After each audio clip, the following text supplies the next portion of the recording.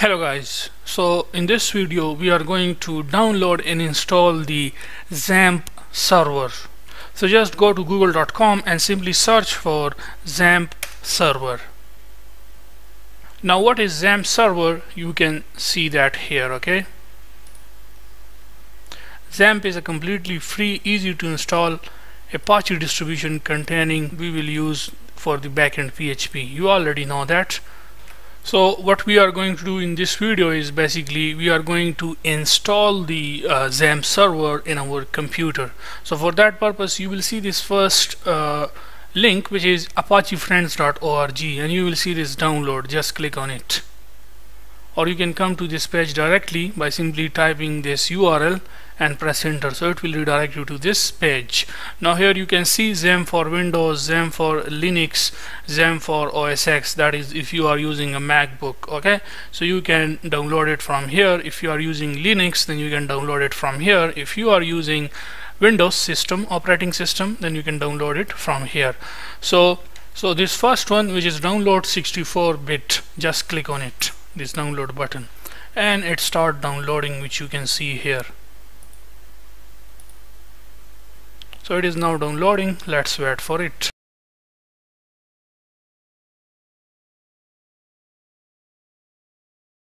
So it has been downloaded successfully. Now let's go to the downloads folder. You will get this file, which you can see here inside the downloads folder. Double click on it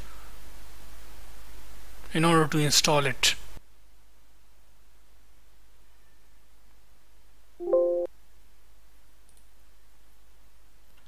Click OK and then click next. Click next. Click next. Click next. Next. And now click next, and XAMPP is now installing in our computer.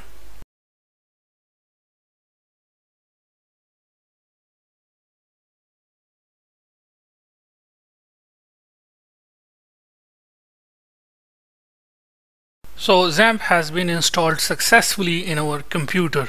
If you see this, then uncheck this and click finish. Now how we will know that it is successfully installed? Well, so for that purpose, first of all, go to this PC. Okay, inside this PC just go to the C drive, and inside the C drive you will see this XAMPP folder, which simply means that XAMPP server has been installed successfully in our computer. Now the next thing is in the search box you can simply search for XAMPP, and you will see this XAMPP control panel, XAMPP, or you can simply search for XAMPP control panel. Okay, just like this. So you will see this one, XAMPP control panel app. Just open up, and yeah, it simply means that it has been installed successfully in our computer. Now let's start the Apache, and also let's start the MySQL. Now open up your browser, your favorite browser, and then you have to simply write here localhost/php myadmin, localhost/php myadmin. And when you get this UI, which is php myadmin, then it simply means that you have successfully installed the XAMPP server in your computer. Okay, when the Apache and MySQL is running, then it simply means that our server is running. If you stop it, okay, if you stop it, then it simply means that you will no longer be able to access the localhost php myadmin. Okay, as you can see here, okay, this site cannot be reached, so you will no longer be able to use the localhost php myadmin. Now let's start it again.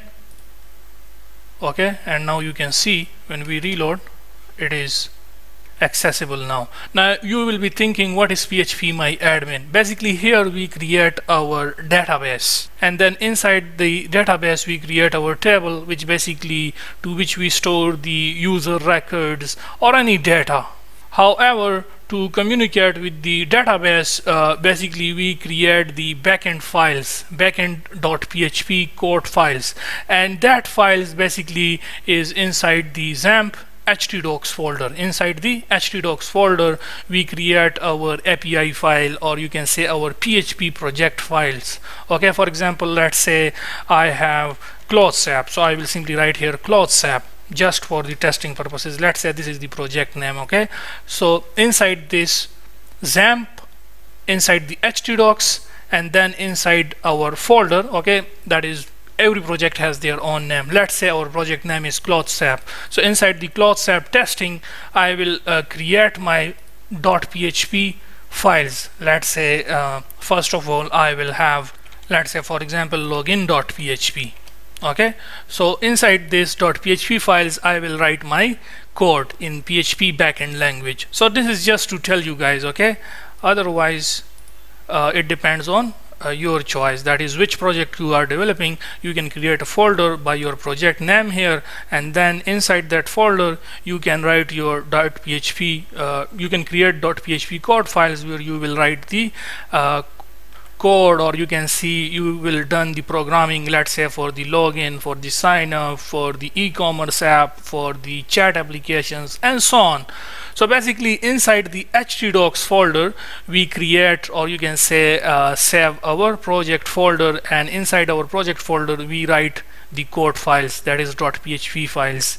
Let me tell you again, okay, inside the XAMPP, and inside the XAMPP we have htdocs. Inside the htdocs we create our project files.